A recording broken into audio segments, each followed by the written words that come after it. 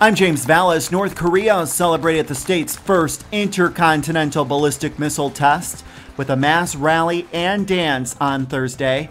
Video provided to Reuters by North Korea's official news agency KCNA, which Reuters cannot independently verify, showed thousands of people, including the state's high-ranking officials and soldiers, at the gathering.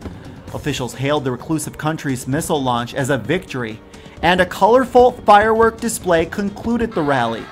North Korea said on Tuesday that it successfully test-launched an intercontinental ballistic missile, which flew a trajectory that an expert said could allow a weapon to hit the U.S. state of Alaska.